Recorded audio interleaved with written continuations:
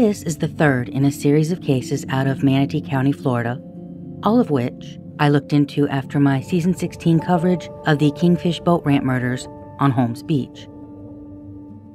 Because I'm not concerned with cliffhangers or spoilers, I will say right off the bat that the case of 65-year-old Harry Wolfe, which I will begin telling you about in this episode, is the case out of all of them that I consider the best possibility as far as being the same perpetrator as the Kingfish case. I am presenting these cases in chronological order. So the previous two cases, the Michelsons and Diane Love, occurred in 1974, 10 months apart. No relation to each other and, in my opinion, likely not related to the Kingfish cases, which occurred 6 years later. Mr. Wolfe's murder occurred in 1977, 3 years after those, and 3 years before the Kingfish cases. The similarities with his case include caliber of projectile, proximity to one another, and Mr. Wolfe was killed in a grocery store parking lot similar to that of one of the Kingfish victims. So let's go ahead and jump right into his story. According to his wife, Harry Wolfe had gone to Bradenton on Monday, April 18, 1977, to golf with a friend or family member, although the details of that trip seem to have faded with the passage of time. The police report contains no interview with said friend or family member, so I'm not even able to confirm that he did in fact meet someone for a game of golf. All of the news reports say that he did. To that point, though, in a set of handwritten notes made by an investigator in 2002 while taking another look at the case, he wrote, "Who is Harry's cousin in Northwest Bradenton? Wolfe supposedly left for Bradenton at 9 p.m. Why so late?" Neither of these questions were answered in the police report that I received, so it seems possible that some documents from the initial investigation no longer exist. What I can say is that the Skaggs Albertson's parking lot in Bradenton, Florida, across from the DeSoto Mall, where his truck was found, with him dead inside, was apparently not on his route home. And that's the very first indication that we get that all was not as it seemed. When Mr. Wolfe didn't return home as scheduled, his wife reported him missing after 9 p.m. on Wednesday evening.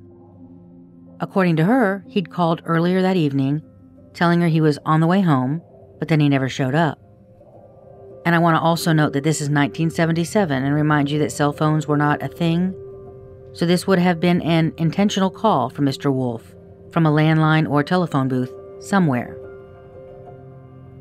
On Thursday morning around 9:30 a.m., April 21st, 1977, a gentleman by the name of Donald Whalen, an Albertson's employee, approached first responding deputies, who had been summoned by him to the store after he had spotted blood on the ground by the passenger door of a gold Chevrolet pickup that was parked in the far corner of the parking lot. The truck had a camper top over the bed. This camper truck, which bore an Ohio license plate, was noticed to be parked there for several days. When responding deputies looked inside the truck, they observed a white male lying on the floorboard of the truck with his feet at the driver's door and his head and shoulders on the passenger side laying against the passenger's door. There was a large amount of blood on the victim's face, his head, and the passenger door itself. His right arm was laying up on the seat with his fingers near the CB radio, which had been pulled from its dash mount bracket, and the CB was facing toward the driver's side, but on the passenger side of the seat, with the mic cord laying over his body, and the mic itself having been dropped approximately at the victim's buttocks area. He was lying on his left side, facing the seat. They noticed the dome light cover had been removed from the interior of the truck, broken in half, and the bulb was missing. The CB radio antenna on the outside of the car was laying on the hood of the truck, with the antenna wire leading out of the passenger side, as if yanked from the roof of the truck off of its magnetic base. No weapons were found in or around the truck. They found blood splattered on the driver's door as well, and on the seat and window, but the larger amount of blood was on the passenger door, with blood running out the door onto the ground. There was also a large amount of blood noted on the passenger window. Both truck doors were locked, and blood was noted on the outside of the passenger door, around the doorpost of the rear window, and around the lock and handle, with signs of a scuff or dragging pattern. There was also a small amount of blood on the outside of the driver's door, just above its handle. Now, this was a 1972 Chevy pickup truck, not a newer model like today, that have key fobs and electric door locks. This was back in the day when we had to push the button inside to lock the door or lock it with a key from outside. The blood found outside both doors near the handles or locks seems to indicate that the perpetrator locked both doors before fleeing the scene.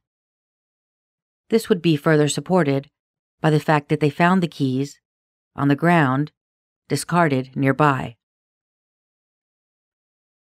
The tag to the vehicle was called in and at that time linked to Harry E. Wolfe.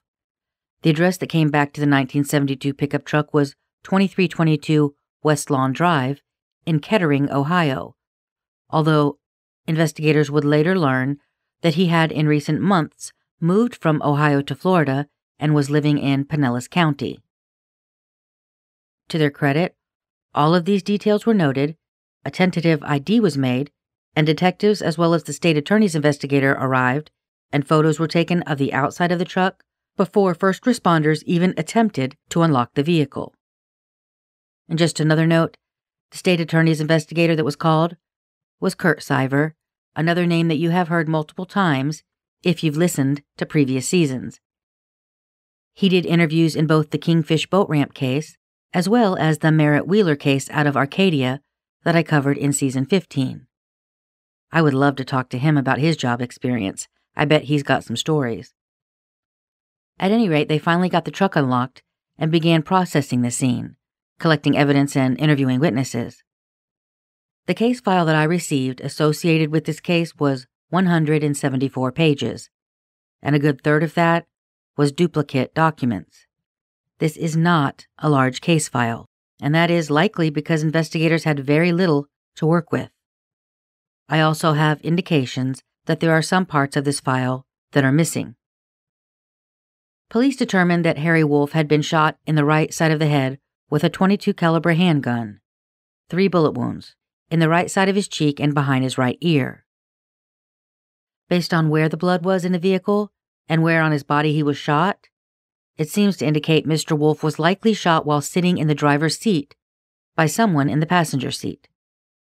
The splatter on the driver's door would match a shot from that angle, with the majority of blood on the right side indicating his body had fallen over to that side and laid there for some length of time while bleeding, given that there was blood that dripped from inside the vehicle to the ground outside. Law enforcement would later note that it was believed by them that he'd been shot by someone in the passenger seat. My take on where the CB and Mike were located, along with that blood evidence, unfortunately suggests that Mr. Wolfe may not have died instantly. He could have even tried to radio for help. That cord was draped across his body, which was on the floorboard, and the mic was dropped near his butt behind him, while his arm was splayed across the seat, and his fingers were near the CB radio. And what a horrible thought. This poor man lay dying, locked inside his own car, trying to call for help. It makes me wonder if he managed to get any call out over the CB radio that night, anything at all, any sound, and if anyone heard anything that night or the early morning over the airwaves. There's nothing in that report that tells me they even looked into that, although I'm not sure how they would have done that, other than contacting truckers who might have been listening at the time they think he could have been shot. And I just will give a quick foreshadowing that in my next case out of Manatee County, truckers were actually contacted about radio communications involved in a murder.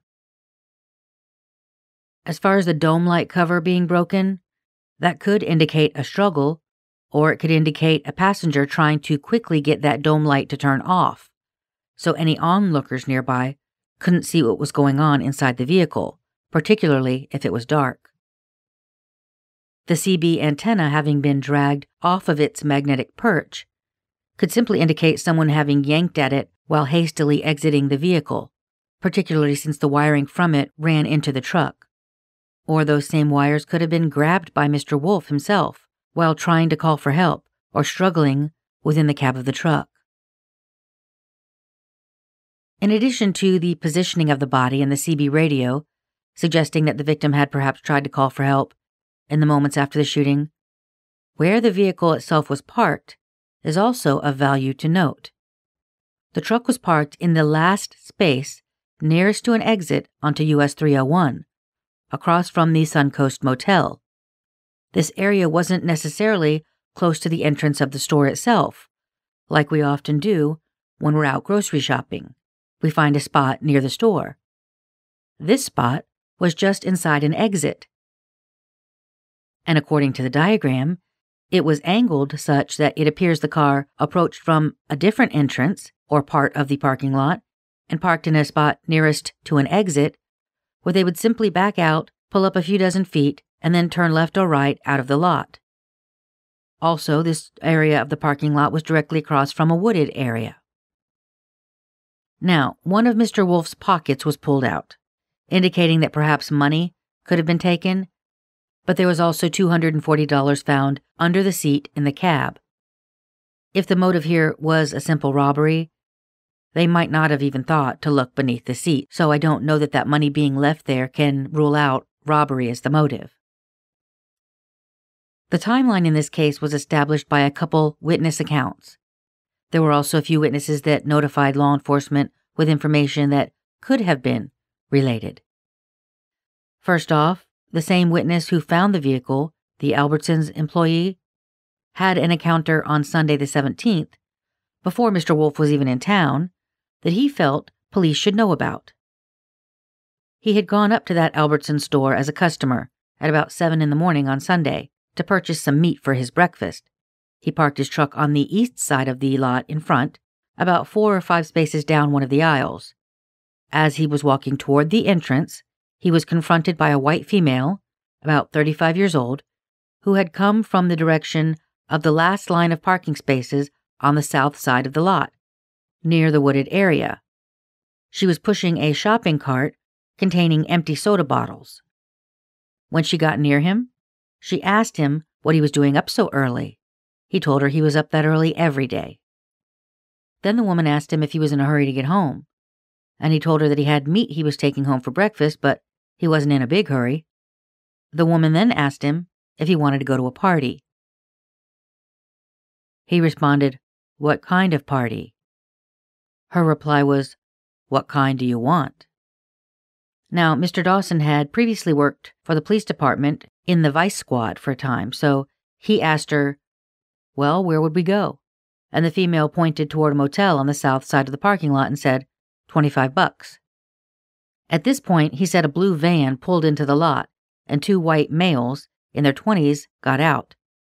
Because Mr. Dawson got the impression that the 3 were working together, he yelled, loudly enough for anyone within earshot to hear, $25, you must be out of your mind. The woman then walked past the van and toward the wooded area, pushed her cart over the cement bumper curb and into the woods. She left the cart there and then proceeded to walk toward the road. The 2 men entered the store and Mr. Dawson left. According to the report, this indicated to police that there was sex work going on in the area of the Albertsons parking lot. Next in the timeline on Monday between 8:30 and 9 a.m., a woman who worked on Longboat Key approached 75th Street West and Cortez at the intersection going westbound. There, she saw a truck matching Mr. Wolfe's, which she described as mustard color with Ohio tags. It pulled out in front of her southbound on 75th and turned toward the beaches. This could be in line with the story that family had told law enforcement, that Mr. Wolfe had a cousin that lived on the beach who he was headed into town to visit and play golf with. It's at 6 p.m. on this day, Monday, that Mr. Wolfe allegedly leaves his cousin's house after calling his wife to say that he was on his way home. A liquor store clerk on duty at Albertsons Monday night, who closed at 10 p.m., says he did not notice his truck in the lot at that time, although it's unclear whether this witness would have just generally noticed this or not. A liquor store clerk on duty at Albertsons Monday night, who closed at 10 p.m., says he did not notice his truck in the lot at that time, although it's unclear whether this witness would have just generally noticed this or not. The next day, on Tuesday, the 19th, a witness who visited Albertsons around 8 p.m. saw Mr. Wolfe's truck parked where it was later found. A few hours later, in the early morning hours, which now brings us into Wednesday the 19th, this same man, who regularly jogged in the vicinity of the Albertsons, thinks that he heard 3 gunshots around 1 a.m. while he was out on his nightly run. There are no witnesses related to the truck on Wednesday. And then it's on Thursday that Mr. Dawson, the store employee, notices the truck that has now been in the lot a couple of days, and he approaches it and notices the blood on the ground near the passenger door. The next lead comes from the store manager of a local 7-Eleven store at Cortez and 26th Street, and he tells police that on Friday around 5:50 a.m., 2 white males came into the store. One went to the newspaper rack, grabbed a newspaper, paid for it, and he said that they went right to the part about the Wolfe murder. The other white male paced while he read. He said they read this article and left after purchasing only the paper. The manager said that one of the men looked to him like an employee of Cedar Hammock Refuse Disposal, also known as the local waste management. It was unclear to me how the 7-Eleven manager knew for sure they were looking at that particular article, or whether they might have been looking at something else. There was one other detail in the report that I found compelling. During the first couple days of the investigation, one of the officers received a call from a Florida Highway Patrol trooper about an encounter that he had had with Mr. Wolfe. There was a very short report related to this incident in the file that I received, and this incident occurred in December of 1976, so about 4 months prior to the homicide. Florida Highway Patrol had received a call in that incident from Mrs. Wolfe, who was in Seminole County, Florida. At that time, she again had requested they look for her husband, Mr. Harry Wolfe, who was supposed to be en route to Bradenton from Seminole and had not yet arrived at his destination. A FHP patrol trooper in the area found Mr. Wolfe's truck parked at the rest area on the Manatee side of the Sunshine Skyway Bridge, which is the same bridge that we discussed people fishing off of in the Kingfish case, which leads right onto the island, and the Kingfish boat ramp is on the right just as you exit that bridge. This report noted, though, that he wasn't in his vehicle. Instead, he was in another vehicle parked next to his in the company of a female. The report says that the trooper did a warrant check on both tag numbers, but the result of that was not available to him when the report was written.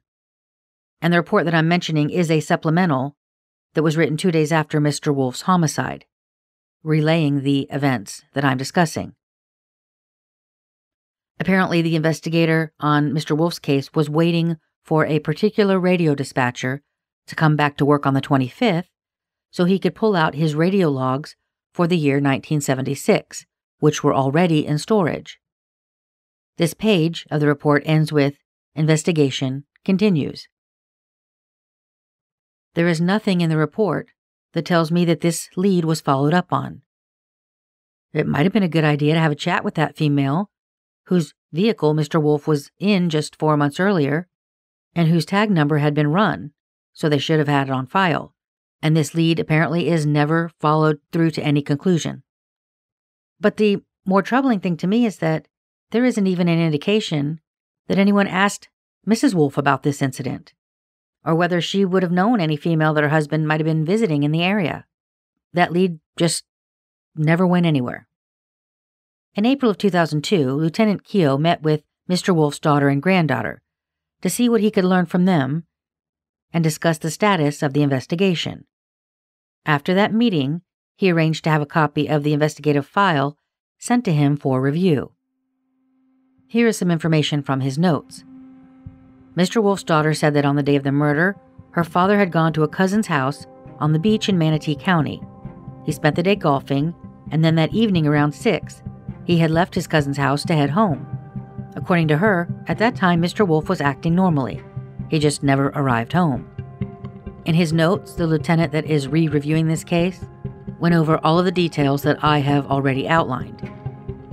He mentioned a report from April 23, 1977, the day after Mr. Wolfe was found, about a robbery in St. Pete involving a black male that one of the detectives thought could have been involved in the Wolfe murder investigation. There doesn't seem to have been anything that came from that lead. He noted that the victim's wallet was found on the floorboard of the truck beneath the victim's body, and one of his pockets had been pulled out as if something had been removed from it. He said that the victim's keys were found in the parking lot in close proximity to the truck. He also noted that none of the Albertsons' employees had recognized a picture of Mr. Wolfe. He noted that while the original investigator, Detective Haas, had spoken with the victim's wife and daughter, no details were provided as to their conversation. Another investigator wrote a report in May of 1977 about a .22 caliber Beretta that was confiscated and test-fired, then subsequently returned to an individual. According to this lead, another individual had been considered a person of interest at that point. But again, nothing ever evolved from that lead. They were basically just checking crimes in the area where a .22 was used and/or burglaries had occurred. There was also a transcript of an interview related to that .22 caliber Beretta, and basically the gist is that a witness overheard a conversation about a robbery where a couple $100 was stolen. The individual was heard to say the robbery occurred at Albertson's and someone had been shot, but that victim was in a van at the time of the robbery. When the lieutenant spoke to the original evidence technician, he learned that the victim's truck had been processed twice, once by Manatee County and another time by the Pinellas County Sheriff's Office at their request. A very good fingerprint was found on the wing window of the truck, but it eventually turned out that it was one of the detective's fingerprints, which gives us an indication of whether or not they might have been wearing gloves, the emphasis here being probably not. The evidence technician had formed the opinion that even though the victim was found on the passenger side, he must have been sitting on the driver's side when he was shot.